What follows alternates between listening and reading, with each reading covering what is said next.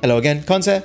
I recently did a video on farming the dragonvein fuel for from this Farewell to Zinogre event quest. I concluded that it was about as efficient as doing guiding lands. However, I did say that if you do it optimized, then you could probably get an increased drop rate. And actually, we did some testing last stream, twitch.tv/consaway, by the way, if you want to see the full stream. We labbed a few different pieces of tech. Like, we figured out how to consistently bait out like 30 shinies per run fairly easily. And we also tested other things like knocking him out of super rage mode, the different drop rates for the different stuff. And basically, after all the testing, you can see the VOD if you want to see what all the testing we went through. But after all the testing, this is basically the method that I concluded would be the fastest way to farm the coal. And it's honestly not that like there's nothing too special to it. Basically, just keep doing as much damage as you can, because when you knock him out of his charge state, it takes something like in the region of 6,000 damage. When you knock him out of his charge state, he drops a shiny, and that shiny that he drops is guaranteed to be red or purple, the 500 or 1000 drop coal. Whereas the individual shinies that he drops when you like flinch him out of moves and stuff are 100 points each most of the time. And so generally speaking, the way I handled this fight is I just tried to kill it as quickly as I can while knocking him out of super rage mode as frequently as possible. So generally, when he's doing these attacks that charge him up, I'll let them see them through to completion, because I want him to go into super rage as quickly as possible so I can start knocking him out of it. Now, the shinies on the ground, they despawn every 2 minutes or so. So what is optimal, so you don't have to keep unsheathing and grabbing shinies, is to try and basically just make sure you pick them up every 2 minutes. I also wouldn't go out of your way to pick up the individual shinies every time they drop, aside from the ones where you knock him out of his rage, his charge state. The regular shinies, they're much more likely to just be a 100 point fuel. They're not particularly valuable, and so it's okay if you let a few of them despawn through the 2 minute timer. Do try to get them all, but just like prioritize getting a bunch of them to drop and then picking them all up in one go like I'm doing now. I cut it a little bit late here. I'm a little bit risky, but that's because I was mostly just not really paying much attention. Yeah, this isn't a very well optimized run. You can see I accidentally went into like the fucking special ammo, but completely by accident. And I also messed up the re-enraging here. I don't wall bang when I'm supposed to. I was like not paying a huge amount of attention this run. We were mostly just shooting the shit with the chat. Yeah, you can see I managed to grab the shinies. We grabbed 2 red coals, and those 2 red coals are both from knocking him out of his rage state, because we did it in roughly the same area. So basically, get him enraged as soon as you can, because then he's much more likely to go into his super state. You can see I don't even bother picking up the shiny. I would probably recommend you grab the shiny that I ignored here. But yeah, you just want to do as much damage as possible, knocking him out of super rage mode, and killing him as fast as possible too. Obviously that kind of goes without saying, and we'll talk about the set in just a second. But the thing is, the quest rewards drop a solid, like, if you're eating for feeling lucky cat like I am, the quest rewards drop a solid like 2,000 or so fuel per. And so that's a pretty significant proportion per run. If you're getting like 6,000 or 7,000 per run, a pretty significant proportion of that comes from the quest rewards. And so beating the quest quickly is just as important as, you know, picking up as many shinies as you can. And so yeah, a nice middle ground is making sure to definitely pick up every time you knock him out of super rage, that shiny. And otherwise getting as many shinies to drop as you can and picking them up in a big cluster. Otherwise just killing it as fast as you can. So you can see I'm pretty happy with what we've got so far. So what I'm doing now is just trying to expedite the win. Like, I haven't fully optimized this run at all, to be honest with you. Like, it might be more efficient to not bother with this pitfall trap so that you can like knock him out of super rage a couple extra times per run. I'm really not 100% sure, to be honest with you. But mostly I'm just trying to beat the quest quickly now, because you basically get like, even if you don't worry too much about the shinies at all, if you just kill it quickly and pick up the super rage drop shinies, that alone will be enough to get a really significant improvement. Speaking of the improvement, it's roughly something in the region of like, I think we were getting 70 or 80,000 fuel per hour on average using this method, which is like a 50% increase over the guiding lens method. So it definitely is a lot faster if you're playing optimized. And now in terms of optimized, don't worry if you don't have the Fatalis HBG.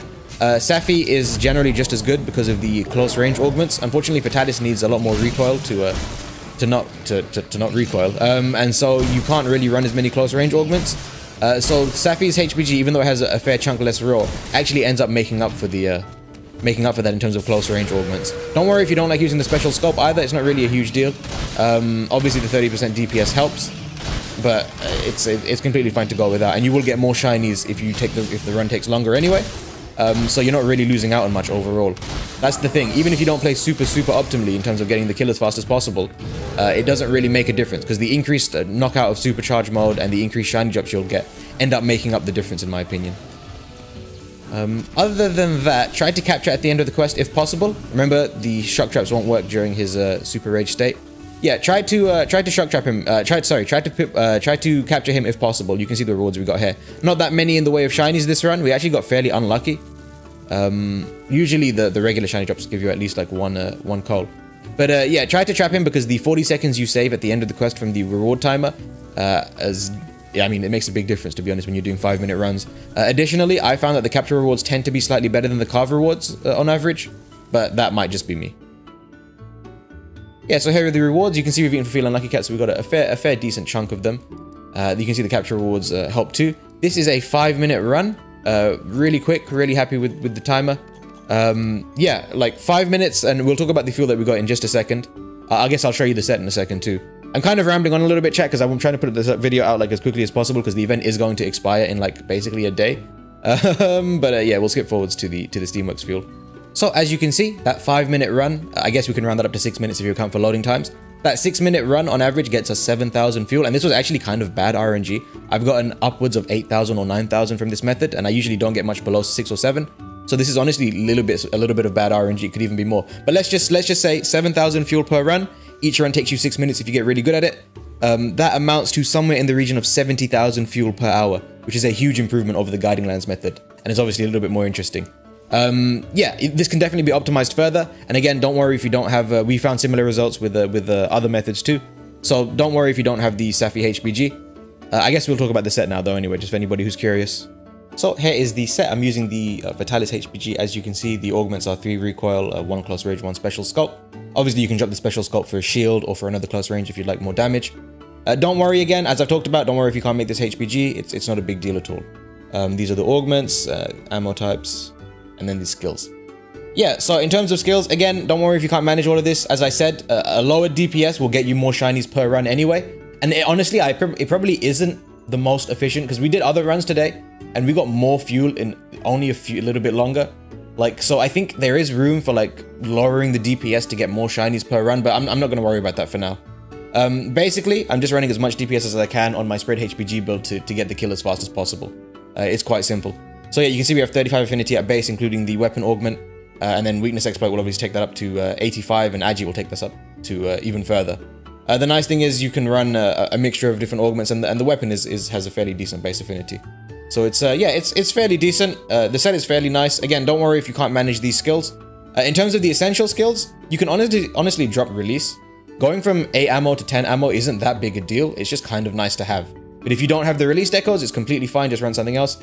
And obviously, if you don't have Fatalis, then just use your old meta spread HPG, which would have been Safi with Naga Awakening, maybe? I'm not 100% sure what the old meta HPGs was, but you can just take a look at the old albums and have a look for those. Yeah, like just run whatever the old meta one was. 2 points of spread is obviously really nice, and crit boost and affinity skills are obviously really nice, but otherwise nothing too crazy here. Hopefully that all made sense. Let me know if you have any questions. Sorry for how rushed this video was. I just wanted to get it out before the event expires. But yeah, have a lovely day. Take it easy. Bye bye.